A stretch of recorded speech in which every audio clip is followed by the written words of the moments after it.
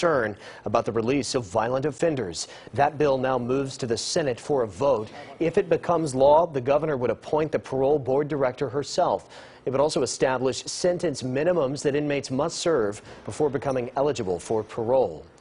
New tonight, the community is coming together to honor two Birmingham police officers injured in the line of duty. A fundraiser for them is still going on right now downtown. CBS 42's Corey McGinnis is live there with more. And Corey, all of this aimed at helping Birmingham's finest in their time of need.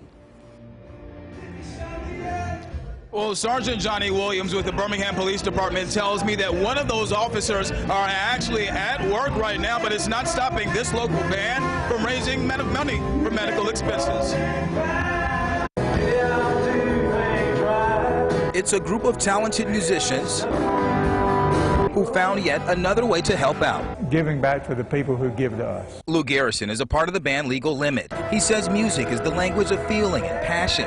Friday night, they played as a part of the community fundraiser at Workplay for two officers that were injured in the line of duty. Blessed is the only word I can come up with to try to do whatever we can to help these officers. In November, Officer Takove Bowden was seriously injured when he was hit by a vehicle on I-59 while investigating a car crash. Both of his legs are fractured, and Bowden hasn't been able to work since the accident. He's still battling. The fact that he's still able to battle to try to save his leg is a good thing. Sergeant Johnny Williams with Birmingham Police says the department hopes Bowden pulls through and gives us an update on Officer Lucas Alums, who was shot while investigating car break-ins downtown in January. The same night, Sergeant Waitasha Carter was gunned down. Officer Alums is doing quite well. He has recovered from his injury, and he just recently returned to work.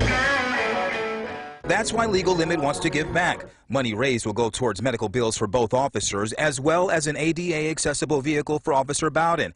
Garrison says it's extra special to give back through music because that's what feeds the soul. To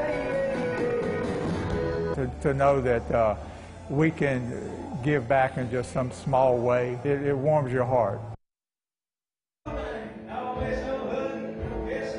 Now, tickets were only $15, so if you do still want to contact, and if you still want to actually help out, you're encouraged to contact the Birmingham Police Department. We're live in downtown Birmingham tonight. Corey McGinnis, CBS 42 News, local coverage you can count on. Corey, thank you.